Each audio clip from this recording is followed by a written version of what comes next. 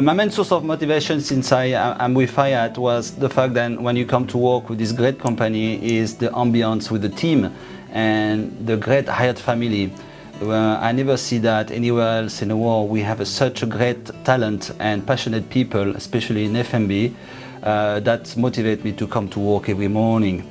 Over the past 25 years, it has been a great pleasure, and it's still a great pleasure to come to work because just of that, the mentality, the people who come with passions and deliver a great job every day. Well, that's a difficult question. What was the most enjoyable part? I think the journey for me was always great, and I still enjoy it.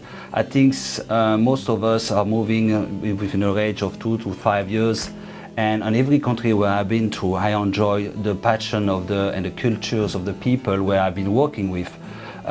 Different country, different people, and every single time and every single area where I work, it was an enjoyable journey, whatever is culture, culinaries or people. The most memorable things for my journey here with Hyatt, and I think it's the people. The Hyatt family, which I've been working on with for the past 25 years, the one who was still with us, the one who are retired from the company, the Hyatt family, the Hyatt people who work for this company was the greatest memory I have, the people.